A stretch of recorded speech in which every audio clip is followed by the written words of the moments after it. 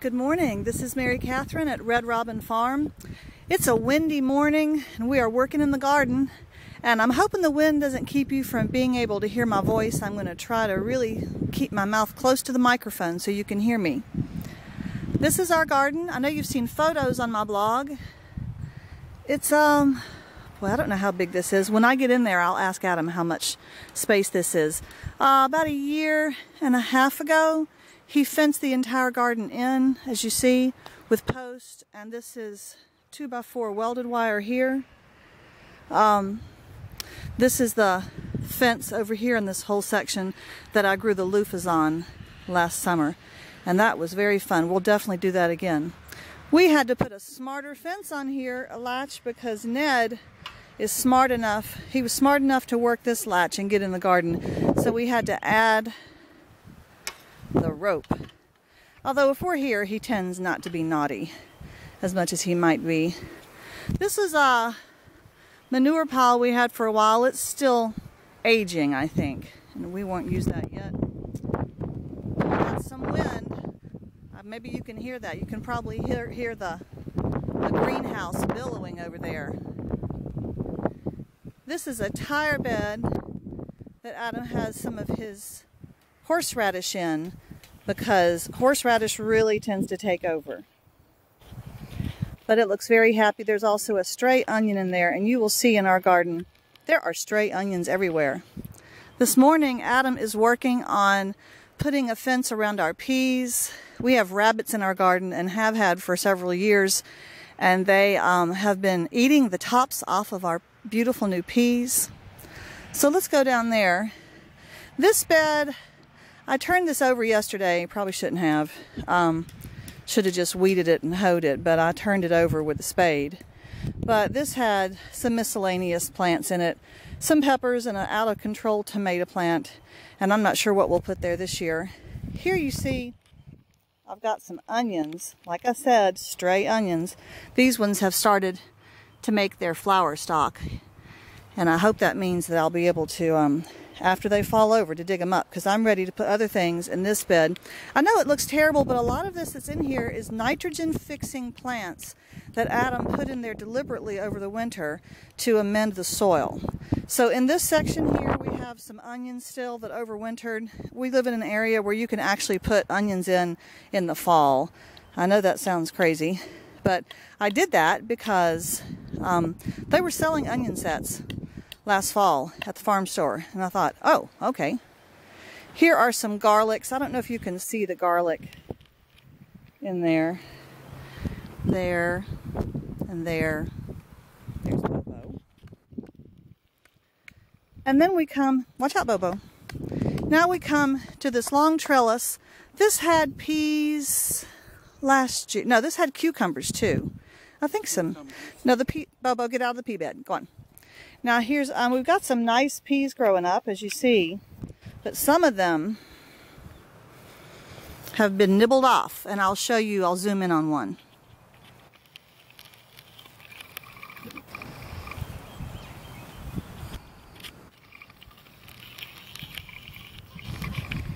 See the top of that? A rabbit ate that. A rabbit ate that right off. So we have a nice long pea bed, and we don't want to lose our peas. We had a lot of peas last year, but before they eat the tops off of all these vining peas, Adam is putting up a nice rabbit fence on that side, and it'll come around this side. I know that seems like outrageous overkill, but if you want to get your vegetables, you have to do something. All right, this second bed, I know this looks like a mess, but this entire bed is lined with this plastic or metal, just like that bed is lined over there. We just haven't weeded this one out yet. This is going to be a tomato bed. And the tomatoes that I had on the front porch that I overwintered, I brought them out here. I put them in the ground, and plants don't adjust well to that kind of change. And today it's windy. Look how pathetic that poor plant looks. It is not happy at all. But it may survive. There's still some greenery on there. We'll see what it does.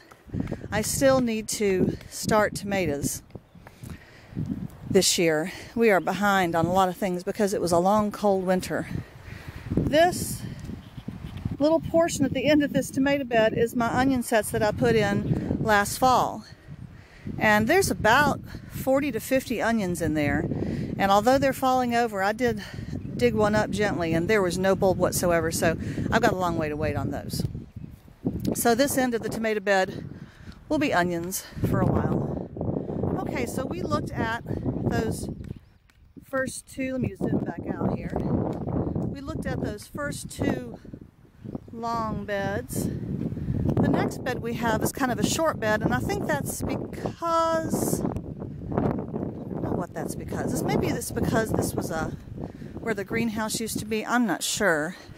And if you look at the end of that last post there, you'll see that I have two more of my overwintered tomato plants trying hard to survive.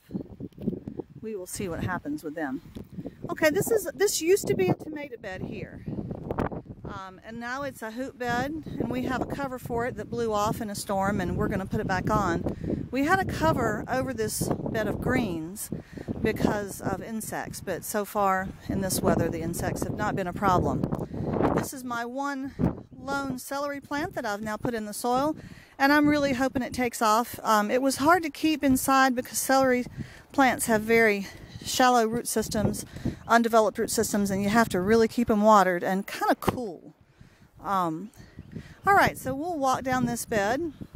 This is lovely spinach. Now I just broadcast this seed. I didn't put, as you can tell, you can see the chaos.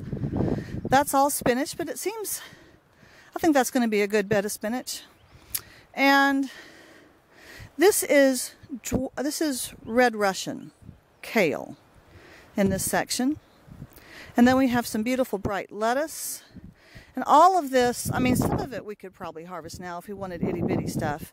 But I would say in a week we'll be eating this. And then if that's the red Russian kale, then I think this is the dwarf kale.